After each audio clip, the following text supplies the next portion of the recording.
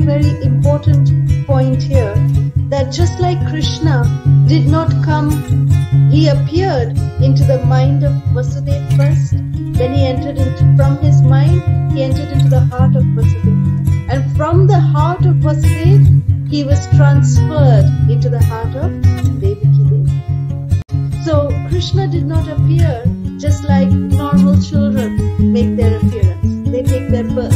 That's why Krishna is appearing. So similarly here as well, it is mentioned that Lord Chaitanya, he did not come according to normal birthing process. He first appeared into the mind of Jagannath Mishra. Just like Krishna, he first appeared into the mind of Jagannath Mishra, then he appeared into the heart of Jagannath Mishra. And from the heart of Jagannath Mishra, he was transferred to the heart of Shachi.